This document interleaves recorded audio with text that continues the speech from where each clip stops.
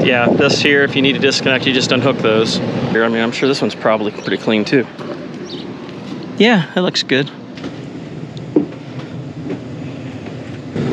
Stick her down in there somehow. This is gonna blast water everywhere, I'm sure of it.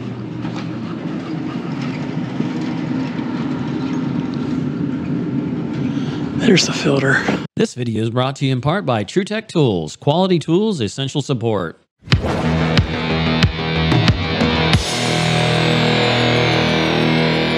All right, are you guys ready for a little bonus footage here? Let's take a look at this and see how this thing goes. We're here for an air conditioning call. Yeah, the truck's a mess. It's leaking water. It's got a plugged drain line. I think you're gonna enjoy this. So we're gonna go ahead and grab some nitrogen and a hose, and we're gonna get this thing blown out. And I think we're gonna need to clean the condenser and a few other things. It's probably one of the nicer installs that I've seen. So I think you're gonna enjoy this. This is the drain line coming out right here. Comes across and dips down, which can cause a double trap, which it really ain't trapped up there. Comes down to here.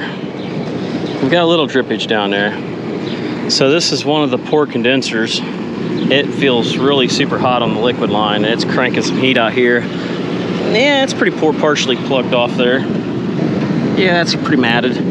So we'll probably need to wash these out. That must be the cooler over there. Chances are, oh wow, look at that disconnect box. That's fine. That's just that clear coating. That's perfectly fine. Yeah, this here, if you need to disconnect, you just unhook those. And covers removed to make it a little easier. I'd say that's probably why that one there don't run. That one's turned off. So I'd say it probably went bad. Well, we might as well look at the condenser coil over here. I mean, I'm sure this one's probably pretty clean too. Yeah, it looks good. We're gonna have to use either a bucket and wash this out with a bucket and my little porta-blaster or something. Now, it does have a cap there, but I think it's open on top. Can't tell.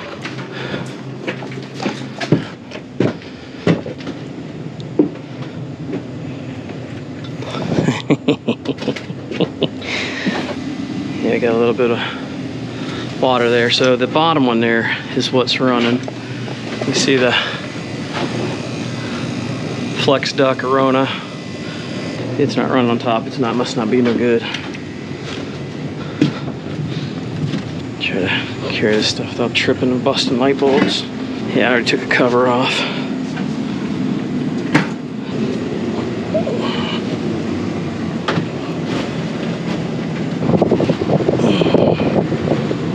Okay, what we're gonna do, we're gonna see if we can blow out this drain right through there. That's why I brought the regular hose here instead of my little blowgun.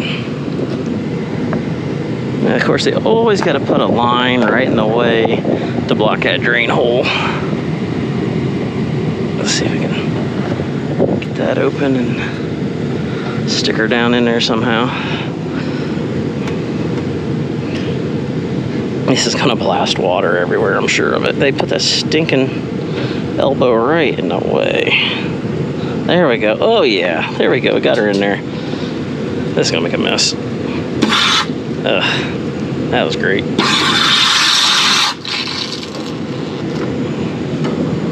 There it goes. You got nasty crap here in the pan. Let's see if we can dig some of that out with our finger. We may just take the hose and blast it this direction, see if we can blow it out. That is pretty gruesome. Feels like the airflow is coming through pretty good. Like I said, that baby is running really warm. Cold suction, but I'm afraid when we clean this, it's gonna possibly be low on charge because the head pressure is gonna drop, so will our suction. Put my hand up here last time and kind of fell through that when I pushed myself up. They've got a union right there, a union right there. Let's see if we can blast some of that crap out. I don't want it to plug up later. That worked out pretty good.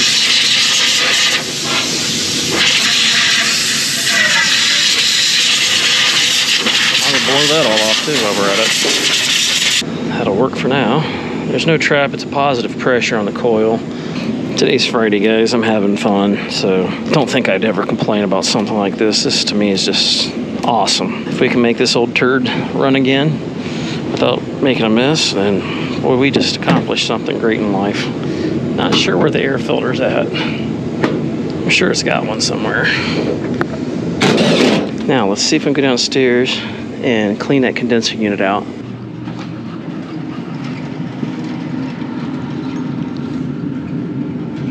There's the filter.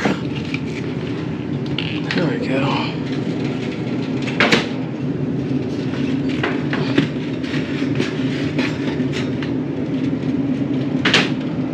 I'm gonna leave these down, that way somebody hopefully will put a new filter in there, because I don't carry those on my truck. So we've got a place here where we can get the water at. So we got this right here. We'll hook an adapter onto it. It's got decent flow, so it should be pretty good. And we can go right out this outside door, which is great. Perfect. It gets us right out here to us. That's perfect. So let's go ahead and get the hose out and get some work done here. I carry some 50 footers, and then my really good rubber hose, which is 75 foot. And then I've got 2 of these nozzles because I lost one, and then I found it. Does not appear that anything leaked out when I blew it out here. Probably grab a little piece of strap and probably lift this up a little bit. Very likely this could be causing it to gum up. That's a big old trap. So here's the adapter. I switched mine to an O-ring. That tends to keep it from leaking. I lost the rubber one. There we go. Yeah, it's all packed full of crap too. Okay. Well, to keep this thing from running, we can yank the low voltage. Wow, the low voltage plug air off. Or we can probably just undo one of this. Might be the easiest, safest way. And we don't have to screw with the breaker and try to find that. It's probably turn into a fandango trying to find it. We're gonna knock it all off, and then we'll start spraying it from the inside out. This thing's gonna run like a new champion. Some people feel like you need to take this all apart. If you knock it off from the outside, then spray it from the inside out, you don't need to do all that. Looks like you're doing a great job, but really it's a waste of time. And then I'll usually shoot it sideways and knock it off, and then I'll come, like I said, come back through it. So we're just gonna knock it off. And I'm not hitting it hard enough it's bending the coils over or anything like that. See the chunks coming out. I guess this must be, she must be renting this. So I have a feeling the landlord was not wanting to take care of it. So it sounds like it's been going on for a while. So the person running the store is at no fault here.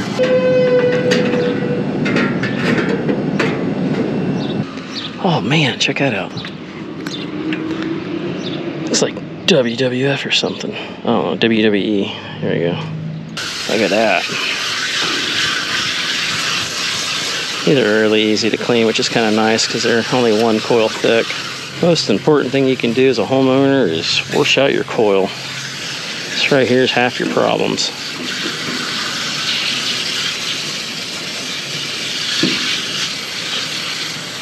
Notice chunks aren't coming out because we knocked them all off first.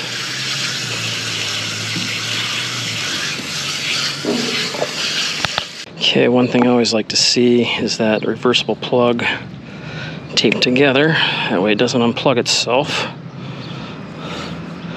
One way to prevent a possible return call. So we'll go ahead and get that done. Doesn't take a lot. Figure it didn't come apart on its own to begin with, but a little bit of extra here is not going to hurt. So we've got that there. Now we'll go ahead and tape a little bit of this electrical together, then we'll wire tie it to the top. Obviously, getting it replaced probably is not in the cards. Tape will hold up longer than what wire ties will. So what I used to do is always tape it and then maybe put a wire tie around it. I don't have conduit or anything like that in my truck to do it fancy like. Tape will protect it from the UV light a little bit better than nothing at all. And that'll help keep it from falling down in the fan. Sometimes you just gotta make do with what you got to work with. May not agree with that, but not everybody lives in Beverly Hills and has crap loads of money to buy brand new units.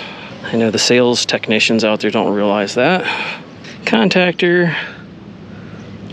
a little dirty. I'm not gonna go for making everything perfect just because you're gonna get asked, why'd you do this, why'd you do that? I can just feel it.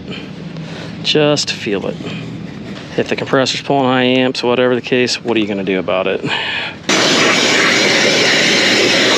Okay, we got our hook back up. The trick you can do is you can actually use your screwdriver, hold the contactor in, put the wires together. That way it doesn't rapid cycle them.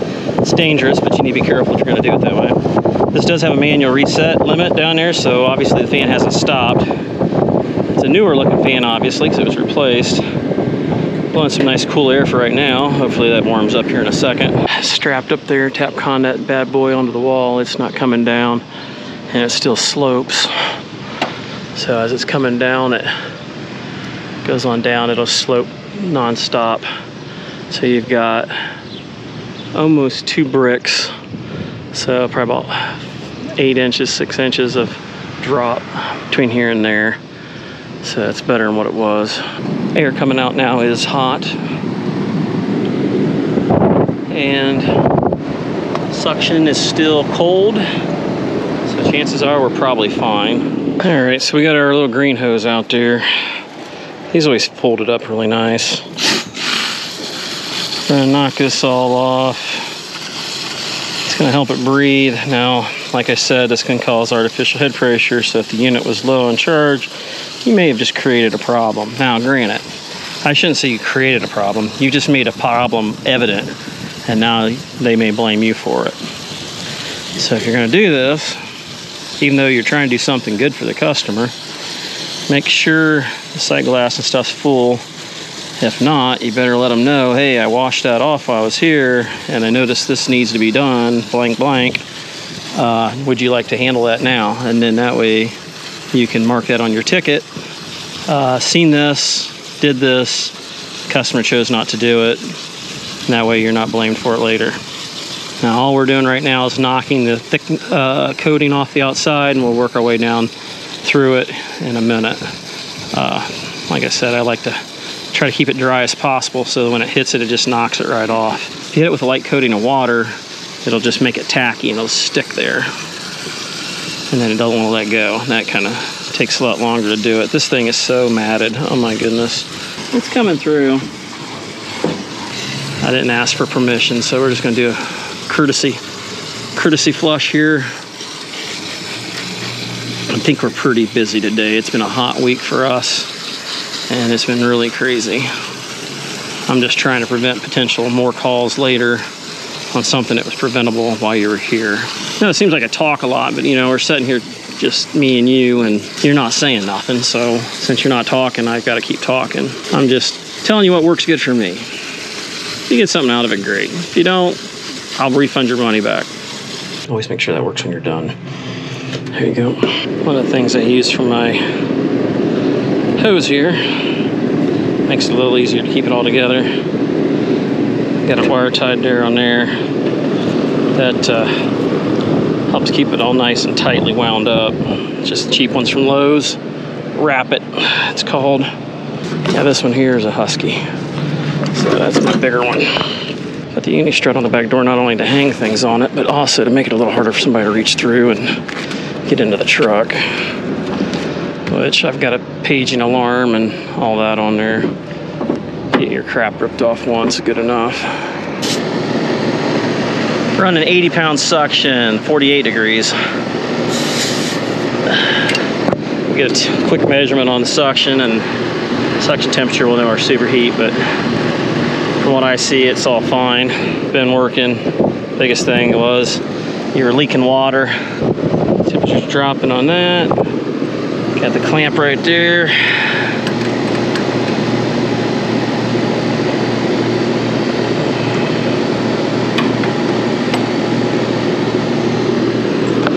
So we had 48 before. There's 57, 56, Chances are somebody may have overcharged it just to make up for a dirty coil. About 8 degrees, 9 degrees superheat, and as hot as that store is, it's probably about right. All right. All right, I'm good here. We're not going for the gold, but we did enough to get her more than just fixing the leak. There's no problems, just fixing the leak. We ended up washing out the coil because we felt the liquid line was hot. We just gained capacity big time by doing that. Walk-in cooler over there, which is running now. See how that looks. Sight glass is full. Yep, nice and full. Not why I'm here, so I'm not digging into it. There we go. All right, a little bit warm out there, guys. To sum it up, basically we had a water leak on the floor. The problem was we decided to fix the water leak. Then we went ahead and looked into the system because we used the hand touch method. Hand touch method is nothing more than going through with your hands and touching the components of the refrigeration system. Checking the liquid line. Does it feel abnormally hot? Is it much above body temperature? Is it really hot? You know, is it cool? What's the suction like? Is it really ice cold? Beer can cold? Is it just lukewarm? Is it warm? Is the compressor running super hot? Condenser fan motor, does it feel hot? You know, if the blower motor, all those sort of things that you can do without even getting your tools out or your gauges out. Once you train your hand to be able to feel these things, you can go through and self-diagnose a lot of the problems by just touching and feeling. If you've watched a lot of my videos in the beginning, I'll sit there and touch different parts of the units. Sometimes I call it out what I'm doing, other times I'm just waiting to see if somebody actually picks up on it. For guys that's been doing it for years and years, they know that's nothing new. That's just common sense. That was something they used to teach in the heat pump classes. So anyhow, that's how we end up getting led into going and looking at the condenser unit. You know, we fixed the drain line that was hanging, which sagging, which is going to make a trap, which then plugs up. More likely with that trappish type hoopy law going on there. Went ahead and did them a service by washing out the condenser unit, making sure that that's clean, making sure the sight glass is clean, making sure the sight glass is clear. And, you know, I'm not talking about going through and doing full service because they didn't ask for that. Now, if you wanted to go ask them, fine. But if you're not, you know, if you're not busy, but if you're busy, you ain't got time for all that. So, you know, originally the reason why I made these videos was to try to help them and you guys. Now it's a lot just more for entertainment for other people that just enjoy watching me work. And, you know, and just the pure satisfaction of knowing that maybe I made a difference. And that's the reason why I do it. So I really appreciate you guys subscribing. I know that we've had quite a few over the last several months. We hit the 30,000 mark, soon to hit 31,000, which is really awesome. Especially being as I got the slow start that I got. And, you know, that's a long story. So I just want to thank you guys. I want to thank you for watching it. I want to thank you for the thumbs up. I love the interaction. I love hearing back from you guys. It means a lot. And because I mean, there's times where, you know, I'm doing this on a Saturday night, Sunday night when I'd rather be out playing, having some fun since I worked all week. Here I am rehashing what I've already done through the week. And, you know, it's great to see the payoff, to see the higher view numbers and things like that. It makes a huge difference. So that being said, guys, I hope you enjoyed it. Till next time, we'll catch you on the next one. Later.